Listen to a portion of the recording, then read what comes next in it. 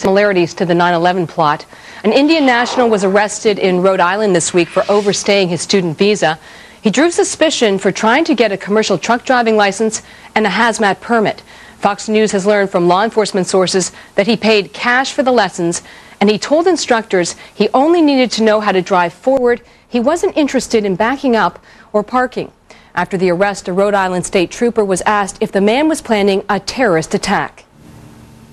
I wouldn't say yes or no. I'd just tell you that every indicator was there, from the suspicious activity, learning how to drive a truck so far from your home in a rural part of Rhode Island that he has no ties to, obtain a license in 3 states. Any one of these things alone, to me, is not a big deal, but 4 or 5 of them together.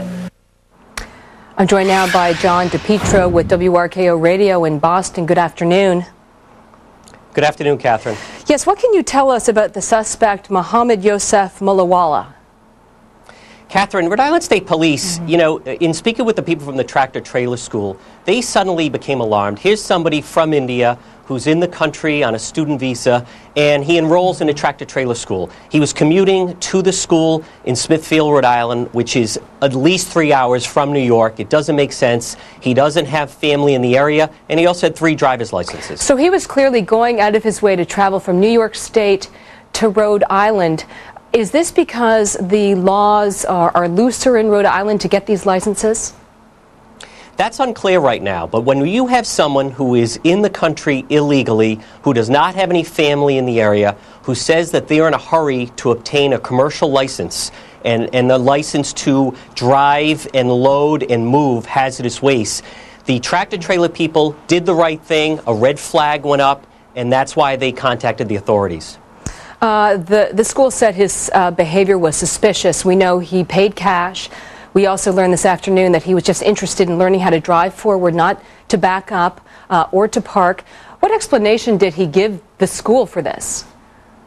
That's the thing, Catherine. He was very evasive. The people that run the school, they were suspicious. This is reminiscent of Musawi, who wasn't interested in how to land or take off with a jumbo jet airplane in Minnesota. He just wanted to know how to steer. This is somebody that comes in, they want a license in a hurry, they're not from the area.